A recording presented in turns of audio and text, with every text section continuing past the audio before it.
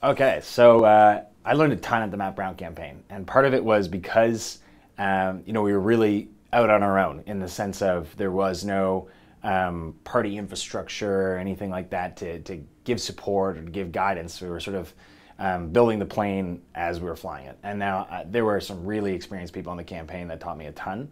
But one thing that we had to do was figure out how to iterate quickly, especially we were working on the election day plan. And so, we had a plan A and a plan B and a plan C, and eventually you had to throw it all out the window and sort of reinvent as we went. And I really learned the ability to fail quickly and to measure what you're doing and then change it. And I use that every day in my work now.